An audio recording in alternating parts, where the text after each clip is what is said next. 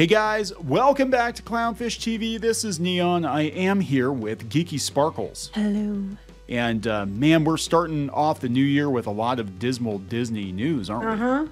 So we did a video yesterday talking about how Disney got shut out of the Annie Awards, the first time they've never had a nomination for Best Feature in the Annies since 1992.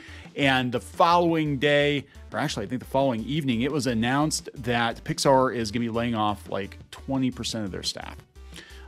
This is not this is not a good sign, guys. And of course, this was going to happen because Pixar hasn't been making much money, have they? No. And you know, so we're gonna talk about this. People were asking what our opinion was on Twitter. I said I still think, before it's all said and done, that Disney Animation and Pixar will probably be moved under one roof. But I don't know. I don't know. Let's talk about it. Before we get into it any further, please subscribe for more pop culture news, views, and rants. Guys, you get woohoo if you do. Woohoo. Go out to shopclownfish.com. Just 2 days. 2 days remaining to pick up a copy of Crimson Wren and previously on Clownfish TV. The graphic novels, these books are shipping pretty much daily. In fact, Geeky just packed up some more. Speaking of Pixar, there's a joke in here about Inside Out. But yeah, so man, I don't know where to go with this one. Do you have any thoughts, Geeky? Of this? Oh, I mean, I'm not surprised. I think there's a number of things going on here.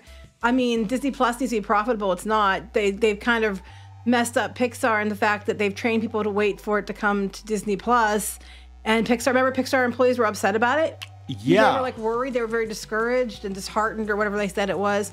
And the last couple of movies didn't do very well. No. Elemental eventually, as I understand it, it eventually became profitable, but it took them a while and it took them going overseas. And honestly, they're picking up the slack for the other movies that didn't do well. Lightyear and some of the ones that weren't released theatrically. And then also they're probably picking up the slack for Disney's own movies, Wish and Strange World bombing. Yeah. So let's talk about the layoffs and then we'll speculate. We'll do some speculation. I still haven't seen Elemental. Some people said it was actually pretty good. I haven't seen it either, but that's more about time than anything. Yeah, TechCrunch has it. Disney-owned studio Pixar is poised to undergo layoffs later this year. TechCrunch has learned, and the company confirmed it, while sources at the company said the layoffs would be significant and as high as 20%. That's like a fifth of their staff. Reductions that would see Pixar's team of 1,300 drop to less than 1,000 over the coming months. Pixar says those numbers are too high. They're being optimistic. Rather, the studio said the number of impacted employees is still being determined due to factors like production schedules and staffing for future greenlit films. Well, we know Disney's not going to do as many films. No. I mean, I would like to see Pixar go back to one good movie every other year. But John Lasseter's gone. Ever since they got rid of John Lasseter, I mean, how many freaking movies did they have that one year? They had like 3 movies out.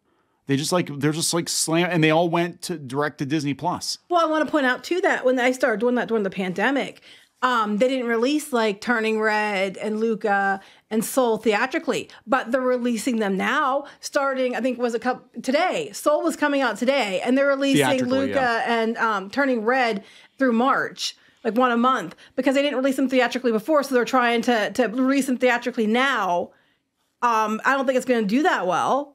You know, what's so weird about this? Back to yesterday about how Disney and Pixar got shut out of the Best Animated Feature.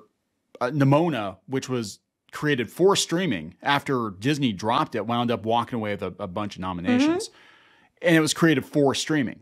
Probably, you know, it cost a fraction of what it cost to make the average Pixar or Disney movie. Well, they said that. They bring that up too. In this article later on, they're talking about one of the reasons they're having problems is because their films cost $200 million each. Their competitors are like $75 million. Yeah. You know, so that you're already starting out having to make 400, 500 million just to break even right out the gate. Yeah, and they're not bringing in the money like they used to. And look, the Pixar movies, they made money several different ways. It wasn't just at the box office, and there for a while, like every Pixar movie was making bank, but it's also merchandise. The merchandise, I think, even more so. Yeah. Toy Story. The reason they make so many Toy Story movies is they sell Toy Story toys. Cars, literally. The reason Cars exist beyond the first one, because the first one was a vanity project for Lasseter, but the reason it exists is because they sold a bunch of Hot Wheels basically. Yeah. That's my understanding. And they sold a lot of Cars toys, Lightning McQueen stuff, and then they had Cars Land where they could sell more stuff. That's just it. They have a Cars Land. They're having different Pixar, Pixar Pier and different Pixar IP in the parks. And, I was thinking about this. A lot of them are geared at little kids, like Monsters, Inc., WALL-E, Toy Story, Finding Nemo, Cars. They're more geared at little kids. I don't think Inside Out's as much as the other ones. And because of that, those toys resonated with kids. That's why they stick with them. And they're more of a positive thing. Like, I think Coco's a really good movie, but I don't know if the message would go to kids as well. So you don't see that one selling toys like the other ones do, if that makes sense. Yeah, there was a rumor they were going to retheme the Mexico Pavilion in Epcot for Coco, which... They did somewhat, though. Kinda. At the entryway, they did. Yeah. I mean, I think they were trying to figure out, like, where to put this stuff. WALL-E kind of fell off completely. I mean, he's a cute character, but that was a pretty weighty movie too. Weighty in so many ways. It was very. It was very good predictor of what our future holds. Yes, we are living WALL-E right now. But I thought they would have done more with that, maybe in like Epcot or something, and they didn't. But Toy Story, Cars, those are the money makers. Finding Nemo, they shoehorned it into rides. I can't see a Turning Red ride. No, I would that be would worried. Be really weird. Sponsored by Tampax. Body Wars. They could bring it back. No. Journey into your vagina. No one. Journey into your and uterus. It's a teenage girl. I think that would be on brand, but it would not be a wise decision. So. So they said that Disney Plus has had subscribers, but that's not enough to bankroll the cost of these movies, right? They said that they finally expect their streaming service to be profitable by Q4 2024, but it's not going to be if you're bankrolling $200 million animated movies. That's why they're cutting films. So they don't need the staff because they're saying they're waiting to see what is going to get pushed through, who they need to assign to it, and everybody else is probably going to get gone. Yeah, now they did say that Elemental did finally make $500 million worldwide. Yeah, but I still think I think it might have broke even. I don't think it made money. It broke even. They said break even, according to this article, which we looked at yesterday. Yeah, but that was June also. That was the beginning. It did better overall. They said that break even for Elemental was about 400. Okay, so it did break even, and I think it's higher than that when you figure like marketing and everything else. But okay, we'll say it broke even and maybe made a little bit of money. Yeah. But it wasn't like a major win. No. Because these movies are too expensive. Yeah, and when you're making up for Strange World and you're making up for Lightyear especially, which Lightyear, again, that one blows my mind. Like, that movie should have been guaranteed money.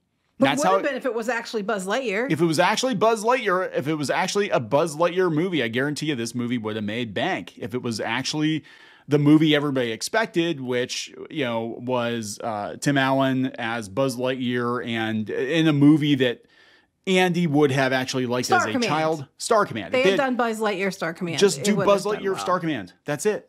That's it. That's all you had to do. Just do a really good version of Buzz Lightyear of Star Command. Instead, they went with Interstellar, which bored the hell out of people. And everybody's like, it's because of the gay kiss. No. I mean, that was cut, I guess, from... It was a lot of things. And it's just like, it's not fundamentally not a Toy Story movie. It was a stupid idea. And if John Lasseter was there, I don't think this would have happened. I think he would have been like, hell no. Because I heard he wasn't very happy with it. I don't know. You sure? You're very into Lasseter. I'm not into Lasseter. I'm just like... He's never groped me personally. But no, I'm just saying, like, he was... And I've said before, and I know it sounds like overdramatic, but he was the heart of Pixar. They got rid of John Lasseter, and you can trace every misfire at Walt Disney Animation and Pixar back to John Lasseter getting fired, because it would have taken that long. It was like 2018. It would have taken that long for those projects to finally hit theaters, and most of them suck. Right. Well, speaking of sucking, they're talking about what's coming up next. And what's coming up next is Inside Out 2, which they're already trying to put their, all the agenda spin on that with the journalists and stuff already. That one you might have a little bit of ground on because you already had the first one, which has, a lot of fans of it. So you might already have an audience coming into that one. But they're having Elio, and they pushed Elio back to 2025. Now, Elio is about a year after Inside Out. And it looks like Strange World again. I mean, not the same story, but the same, like they're trying to go sci-fi again. I do not think it's going to stick. Now that could change. We see more of it and it looks better. But so far, I don't think it looks that interesting or impressive. I don't think it's going to do well. And those kinds of movies, like you're finding better family science fiction movies on Netflix for what the public perceives as being free because they're already paying for Netflix. You know, they have to pay extra. Like Mars Needs Moms. I mean, I think it's going to be like it's going to go like that route. Yeah. I think it's a bad idea. They're talking about the budgets here. Yeah, they said Pixar's movies are bloated. They're 200 million. Other animation houses have smaller budgets, 75 to 100 million in Illumination. And how much did it? They made $1.36 billion on Mario. 1.36 because I did the video yesterday. 1.36 billion on Mario off of like $100 million budget. Okay, you do $200 million on Strange World and you lose $100 million. You know, 70 to 145. I think you lose more than that. But anyway. Oh yeah, I'm sure. I mean, I'd say it's marketing, but it's not like they did any marketing for that movie. I think they're like, yeah, we're just going to take the L on this. But like, their shareholders have to be looking at this. Like, how many money-losing Pixar movies are you going to put out there? No, because there's articles lately that Iger's doing a great job of fending off the proxy battle. I'm like, yeah, okay. Yeah. So, I mean, I think we might be back to just a couple of Pixar movies in a decade. We might be because it used to be like every other year they put one out. Well, they really need to rethink it. Like Inside Out, like I said, it might be fun, it might be good, and you might do pretty well with that because you have an audience. But Elio, I think you're going to be really pushing on that one. You really got to start building marketing on that one because it does not look that good. Well, they're talking Toy Story 5, but who wants it after Toy Story 4? I don't think anybody wanted Toy Story 4, to be honest with you, but you know. 3 was actually, they could have ended it 2, and it would have been fine. What was the 3 joke was a good ending. In Spaceballs, it was like Rocky 5000. It's like that. Toy Story 5000. Well, we're pretty much there, right? Because we had the Rocky movies. They had like 5 Rocky movies, and they brought Rocky back with Rocky Balboa, and then they had the Creed series. So I think we're up to about 5,000 Rocky movies. I don't know. I think we are. I mean, there's a big jump in the math there, but okay.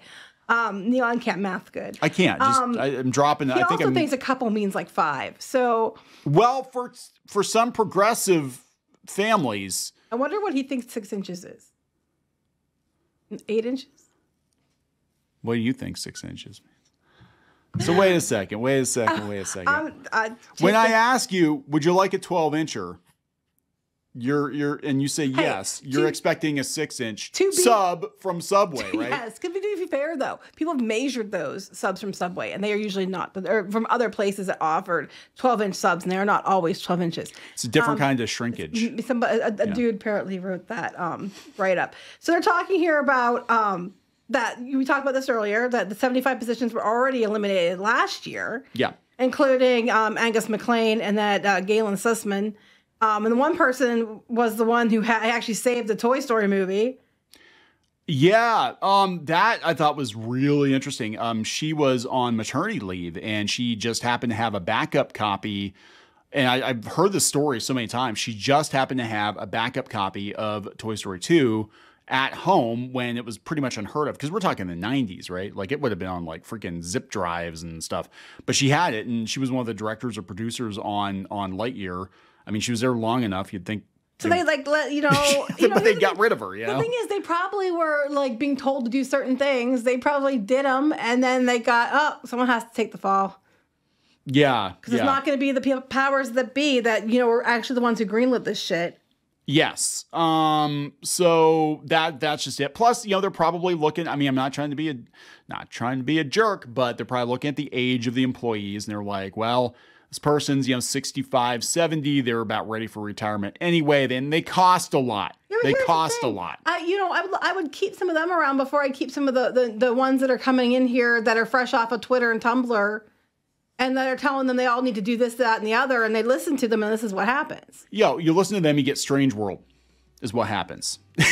You listen to Twitter and Tumblr animation people, and you get Strange World. And the thing is, they're going to look at this, and they're also going to start cutting costs with, I hate to bring it up, AI, because DreamWorks has already said they're going to use AI, and a lot of the grunt work that these younger animators learn on, they're probably just going to outsource to AI and cheaper shops in India. Because DreamWorks, a lot of their stuff, like Puss in Boots, if I remember correctly, Puss in Boots was rendered almost entirely in India, and they saved a ton of money.